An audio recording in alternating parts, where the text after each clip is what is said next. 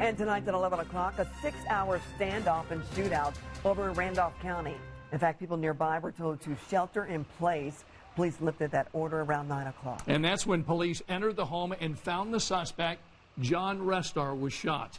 All of this unfolding in Lynn, Indiana, in Randolph County.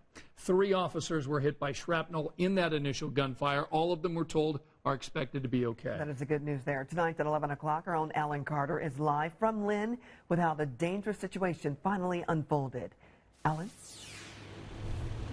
Well, guys, nearly half a dozen, or rather more than half a dozen law enforcement agencies responded to this standoff here that lasted nearly 6 hours and ended with 3 officers and that suspect injured. Say that anything in law enforcement is routine. Certainly not this call that first came in as a domestic dispute, but quickly escalated. When they arrived in the 800 block of West Church Street, they were met with gunfire by an individual from inside the residence. 3 officers were hit by flying debris. We're told their injuries are non-life-threatening. The town of Lynn shut down as dozens of shots continued to go off. Bart Teeter took this video and lives just a few blocks from where the standoff was taking place. Very rapid, different types of weapons, shotguns. It sounded like probably some semi-auto rifles. With a wife and 2 kids at home, the threat became apparent. When I got too close and those shots started happening, it finally went off in my head like, whoa, man, you better get home, you know. Yeah, I was scared.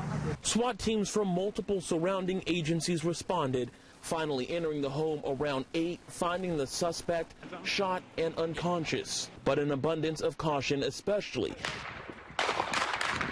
after how this began. You have an individual that's brazen enough to fire at law enforcement officers responding to a call for service.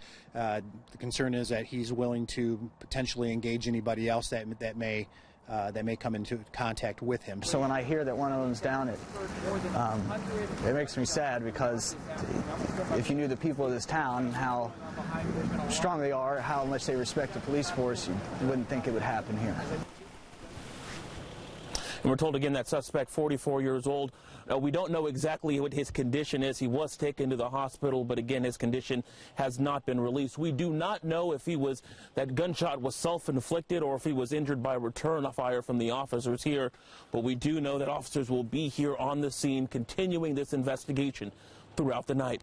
Reporting live in Randolph County, Alan Carter, Channel 13, Eyewitness News. All right, Alan, thanks.